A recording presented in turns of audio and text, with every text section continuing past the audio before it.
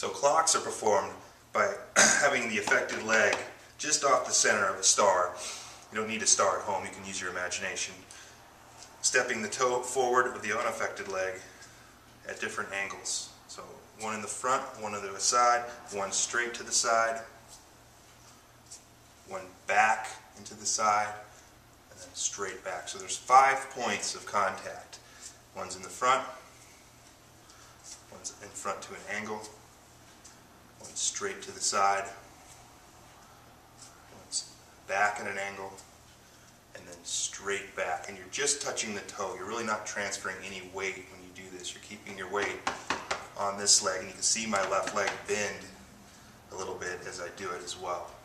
Nice and controlled movement. The trunk should stay fairly upright.